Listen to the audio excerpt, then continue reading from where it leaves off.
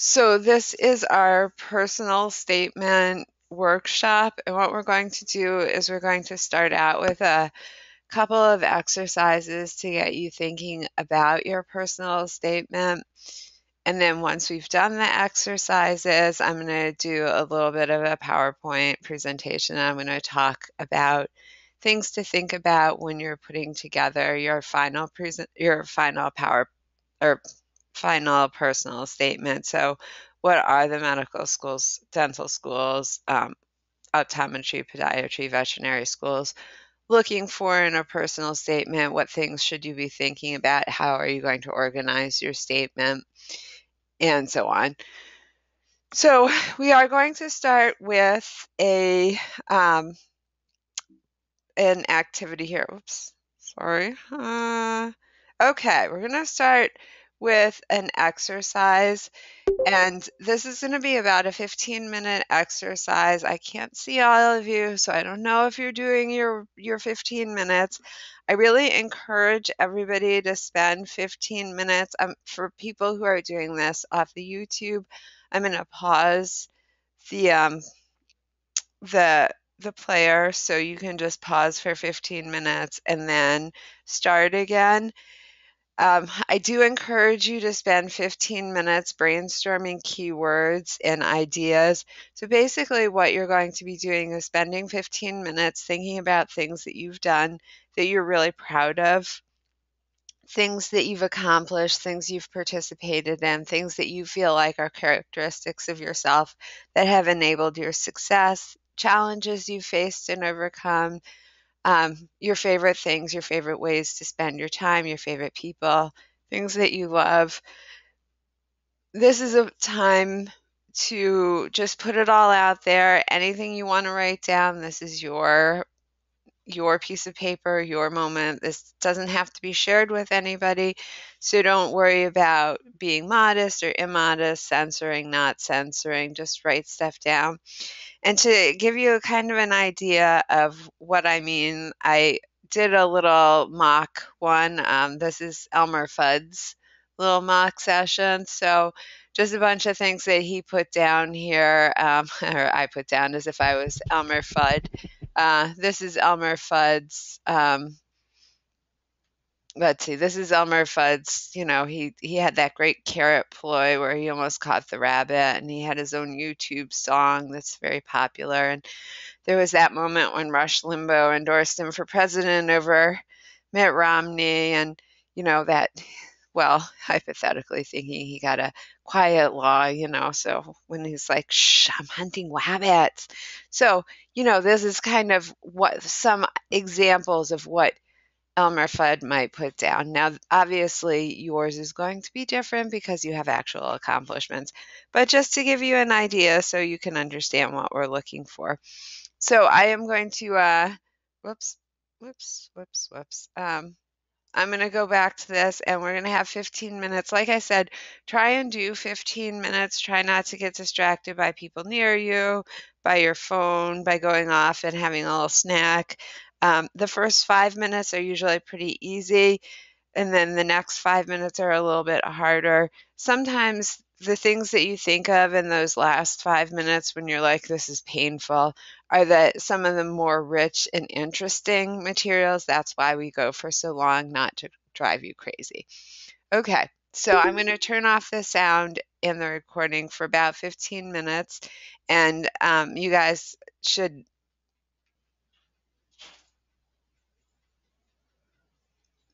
Okay, so I hope that was a good exercise in thinking about all of the different things that you've accomplished. In our next exercise, we're going to do another exercise with the same information, with the same sheet. So we're going to spend about 5 minutes looking at everything that you just wrote down. It may help you out to use a different color ink when you do this. It's not necessary though. So look at everything that you wrote down and think about the commonalities from your experiences and all of the things that you wrote down. And what you're going to do is draw some lines to connect the links. You get to decide what's a link. it's all your decision.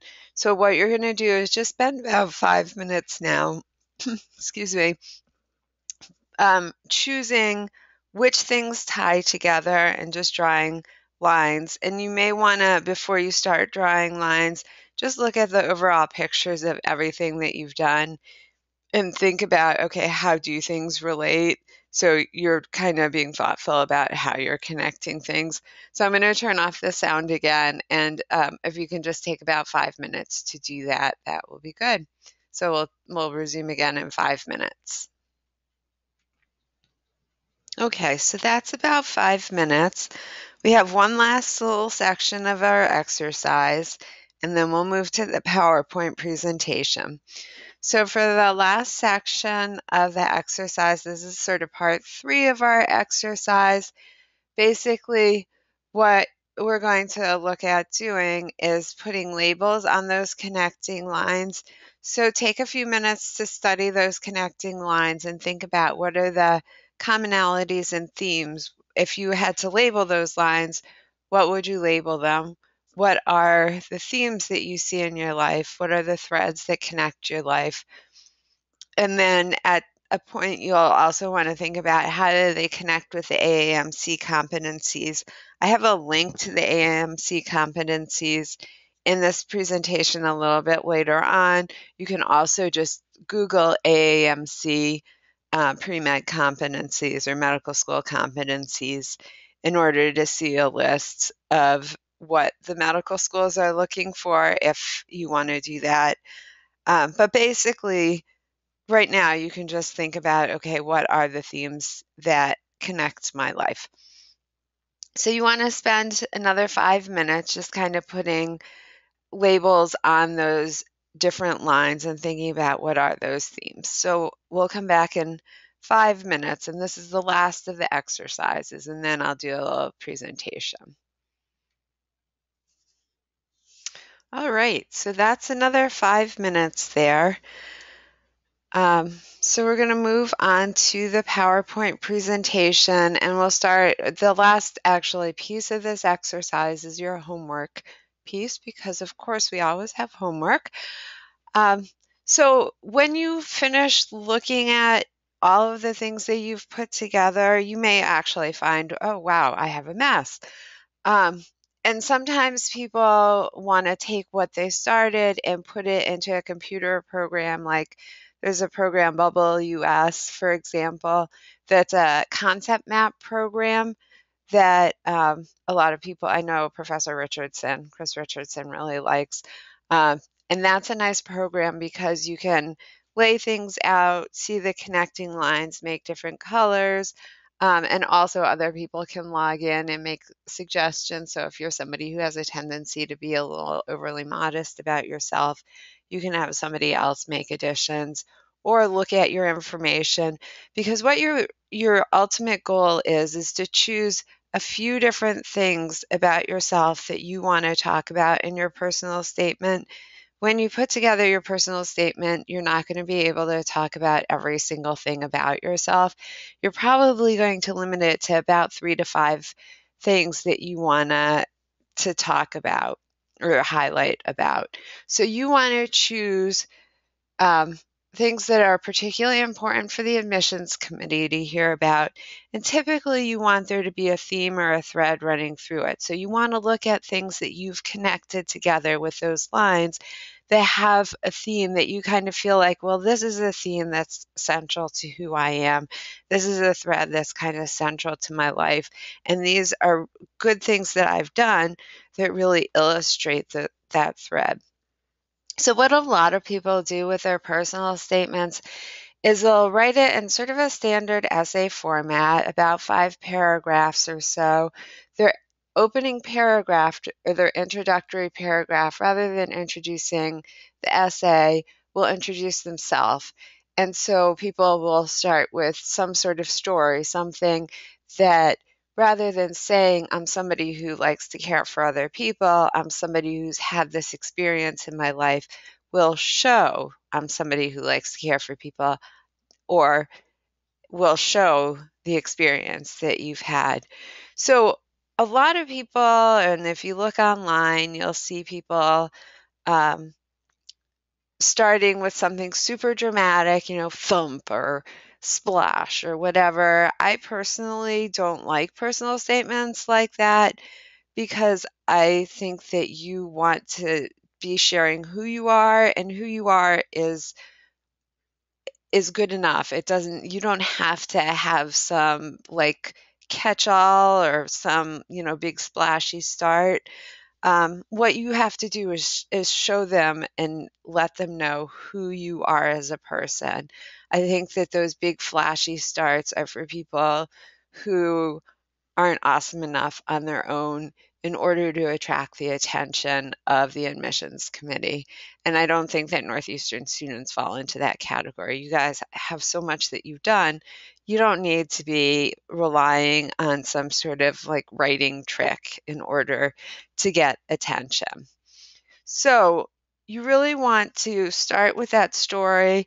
Then you're going to follow it up with a few paragraphs that highlight specific, concrete things that you've done that make you a good applicant. So you've done research, you've done some clinical, but talk about what the schools are looking for in the terms that they're looking for it, and show, this is not some sort of whim. I've done these things that are really solid experiences that have prepared me for medical school or dental school or veterinary school, optometry, podiatry school, and show that I have the skill set necessary, I have the interest and the drive necessary in order to be successful in these programs.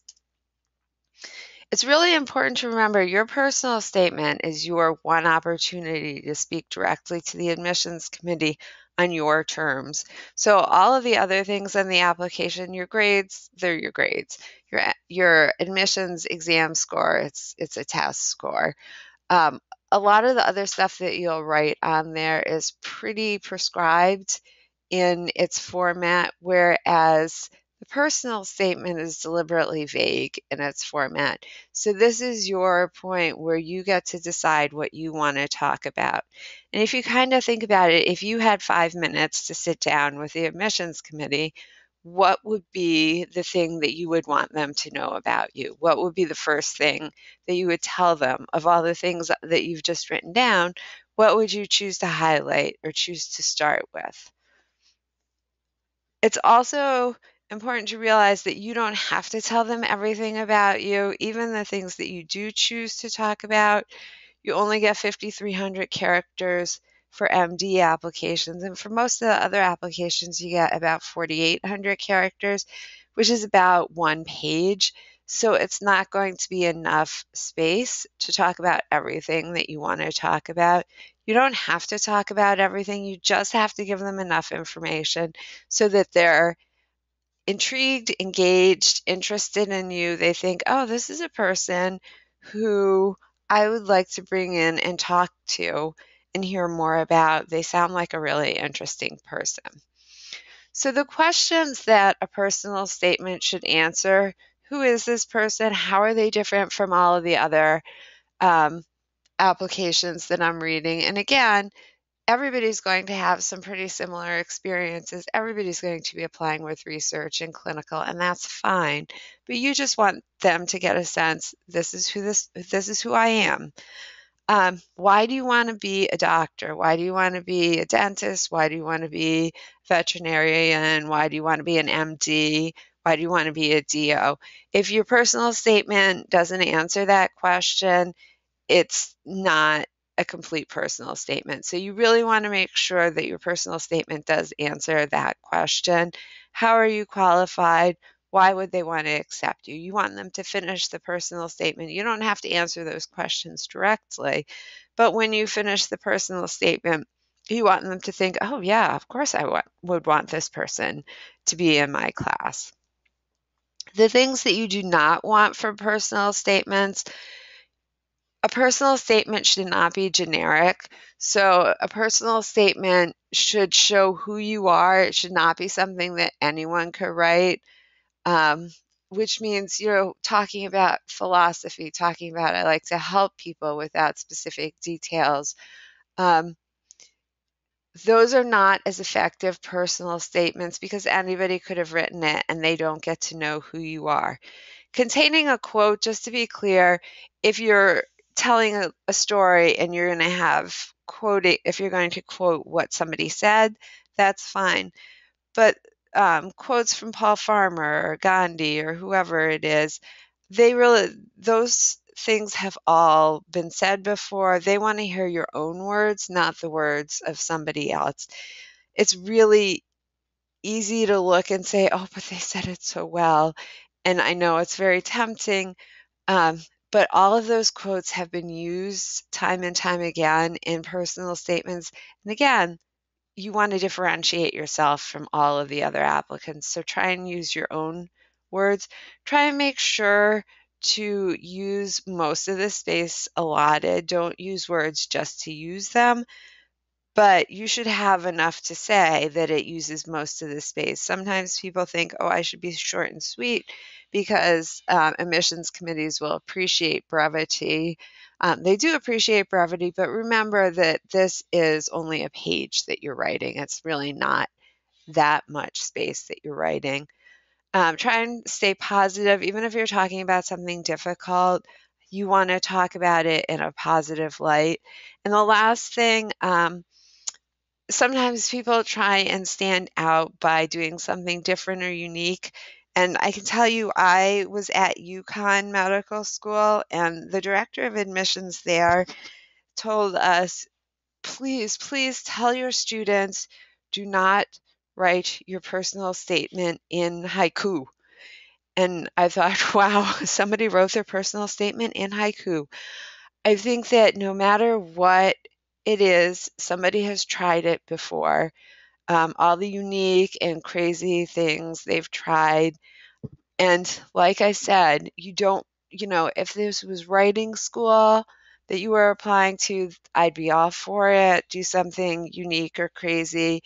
If you were applying to a poetry program, for sure write your personal statement in haiku, but you're not. That's not the purpose of this personal statement. The purpose is not to show that you're creative or unique or wacky. It's to show how you're a good applicant for medical school or dental school or veterinary school. So you want to give them that information. Don't be worried that they're not going to remember you because you didn't stand out by being different. You don't need to be different, just be yourself. Um, Finally, personal information. A lot of people have things about themselves. They're not quite sure if they should share it or if they shouldn't share it. And I would say, think about, is this central to your application for admission? If it is central, if it's part of your journey, if it highlights some of the core competencies, if it's central to who you are for the application process, then by all means include it. You always have to assume that whoever reads your application is going to be different from you. So that's something to take into consideration. But whenever you're thinking about disclosing something that could be a little bit of a risk, whether it's a medical condition, a learning disability, something that happened in your life, family situation, something about your sexual orientation, um, anything from your past that you're feeling a little hesitant to bring up.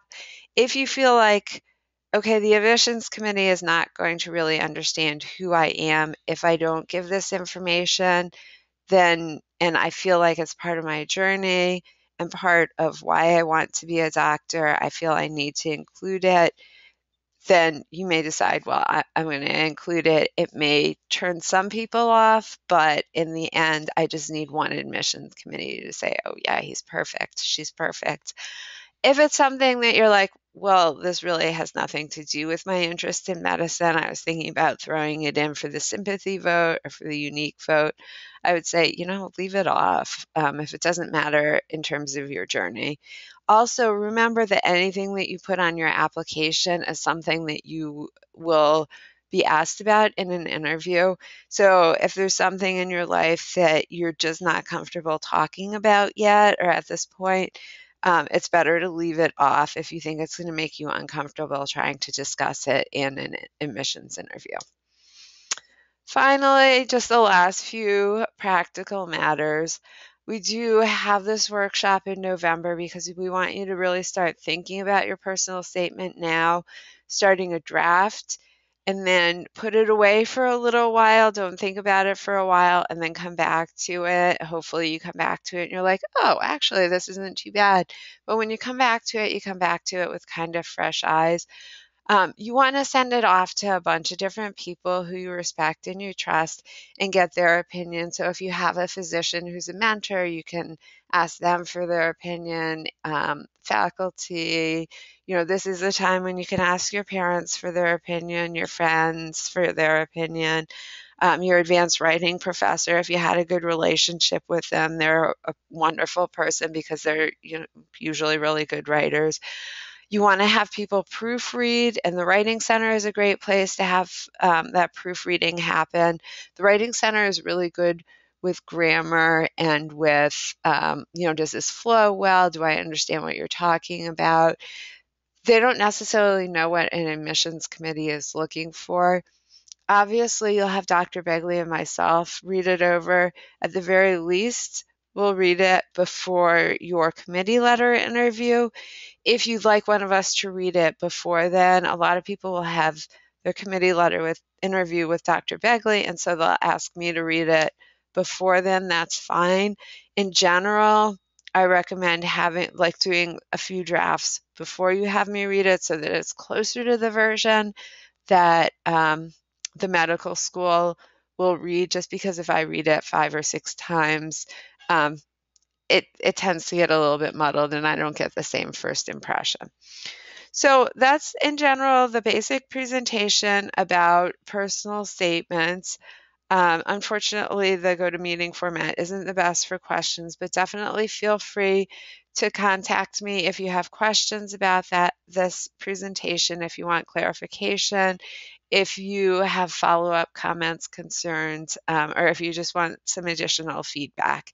And I look forward to reading everybody's personal statements in the near future. So thank you everyone for coming, and I will talk to you all soon. Bye.